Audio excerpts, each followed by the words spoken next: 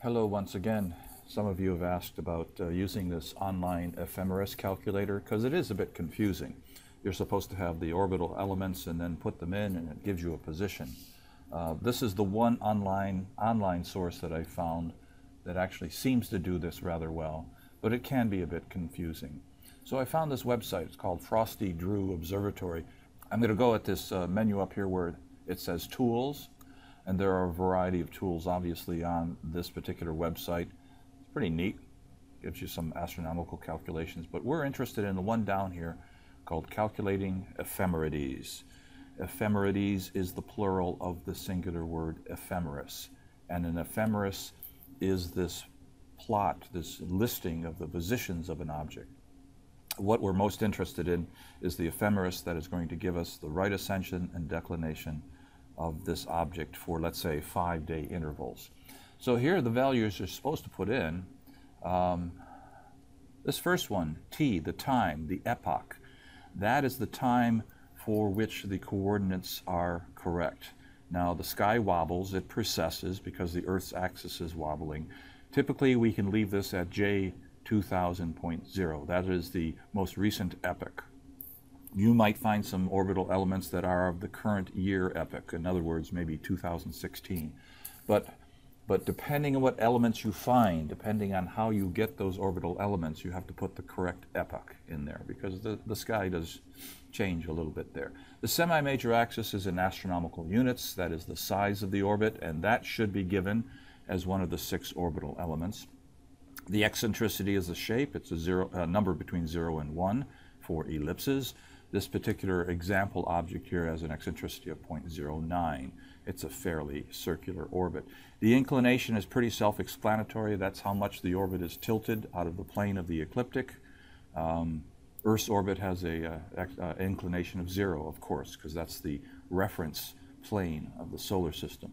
Now, the longitude of the ascending node, since this orbit is tilted, we need to say in which direction it's tilted. That is always going to be an angle between 0 and 360 degrees. That should be listed.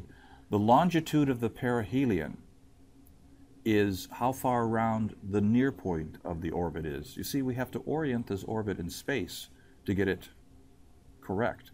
Now, this longitude of perihelion, which is given as a lowercase Greek letter omega, you see it right there.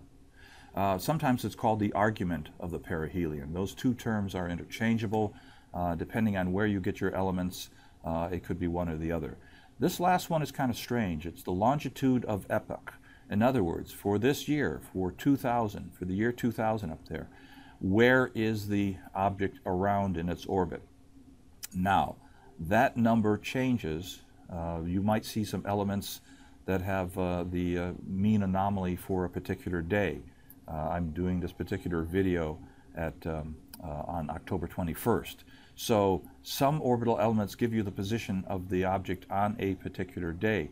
This right here, this entry is supposed to be the longitude of the object, how many degrees around in the orbit the object was at this date, at 2000.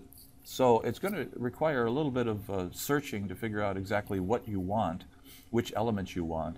I went to this Wikipedia page, which is somewhat useful here, and you can see over here for the planets, here are the orbital elements that are used.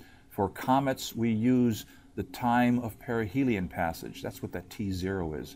On what date will a comet be closest to the sun? Now for asteroids, we use these 6 orbital elements. And here's a little link. It tells you what the mean anomaly is and where to find it. So the website that I showed you a little bit earlier before, oh, by the way, once again, this is just the Wikipedia page. And if you search on Wikipedia for orbital elements, it'll take you to this page. Lots of wonderful definitions of how these elements work. But back to this page here, if you entered all of these objects, and I would uncheck a lot of these things, the heliocentric Cartesian coordinate, the geocentric coordinates, the heliocentric coordinates, the position of the object in its orbit, because all we're really interested in is the date and the right ascension and declination. Okay, let's do it for today. It defaults to October 21st because that's the day today. And I want the interval to be 3 days. It says up here how you can enter these things. You can either do it in hours or days. If you just have a number, it'll do it in days. Let's get the ephemeris and see what the answer is. Well, there you go. With those orbital elements on October 21st at 10:39 in the morning, that's what time it is right now, the right ascension is 0 hours 8 minutes, and the declination is -3 degrees. Notice that the right ascension is given not only in hours and minutes, but also in degrees. Let's see, every hour of right ascension is 15 degrees of angle, so it'll give you either one, depending on what you want. It'll also give you the declination in hours, minutes, and seconds, or in fractional degrees. This radius is how far away the object is currently from the sun. There you go, that should help.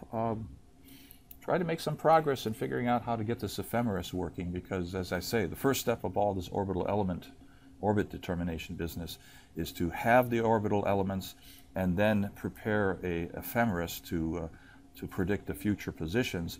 The other way that we're going to get to soon, that's a little bit more complicated, is when you guys come up with the positions, hopefully on your images, and then you go the other way to calculate the orbital elements. And that is a little bit more involved.